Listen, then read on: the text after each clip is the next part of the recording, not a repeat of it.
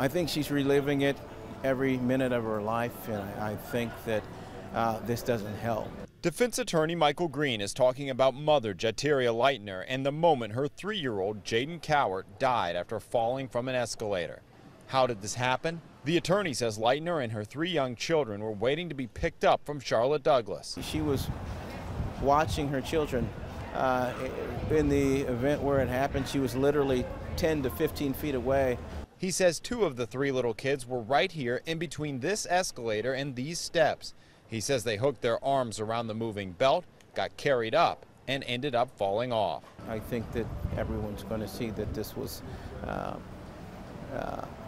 accident, and with some other provisions that could have happened at the airport, probably could have been prevented. What provisions? He says there are other escalators at the airport where a child physically wouldn't be able to fit in between the escalator and stairs and get themselves in such a predicament. Charlotte Douglas did send us a statement Tuesday night saying they are constantly reviewing safety and risk, and that the escalator where Cowart died was inspected and released back into service the day after the fall. Green says anyone who has a child should be able to sympathize with his client. No one has a child strapped to their hip for 24 hours a day, but that doesn't necessarily mean that there's a neglect going on.